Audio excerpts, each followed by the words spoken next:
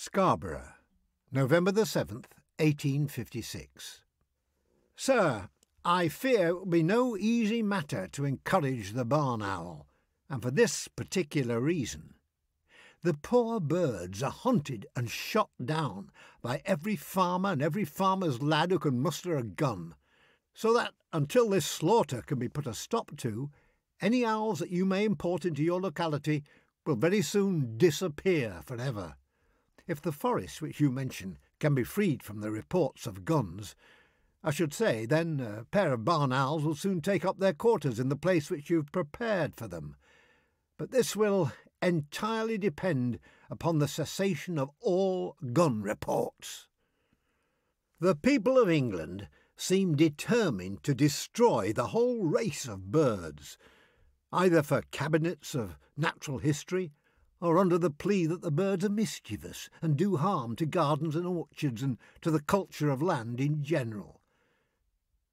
You might try the plan of turning loose a pair of barn owls, but still, I would not buoy you up with much hope that they will answer your expectations. I remain, sir, very truly yours, Charles Waterton.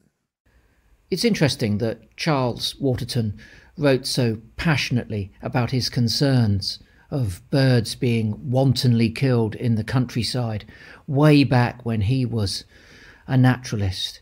And yet it still continues today. Sport shooting is still incredibly popular. Perhaps in the region of 60 million non-native game birds are released into the UK countryside every year simply for the purpose of shooting. The byproducts of that industry are that predators are either legally or illegally persecuted, and that of course 60 million non-native game birds will have a tremendous impact on the ecology of the UK countryside. And then of course there's all of the other casual shooting. We have a system in the UK called the general licenses, which means that essentially people can go out and shoot birds that are on a certain list whenever they feel that they want to. And I'm sad to say that they do. And in recent years, my colleagues Mark Avery and Ruth Tingay and I have done what we can to try and prevent this casual shooting.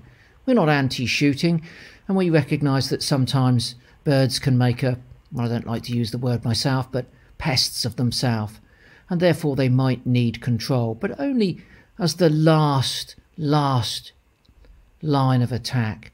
Before that, passive management should be sought. And of course, what Waterton didn't realise when he was writing that was that the enormous number of birds that would have existed in his day would have been decimated by ours, and the catastrophic declines that we've seen in our woodland and particularly our farmland birds would have horrified him.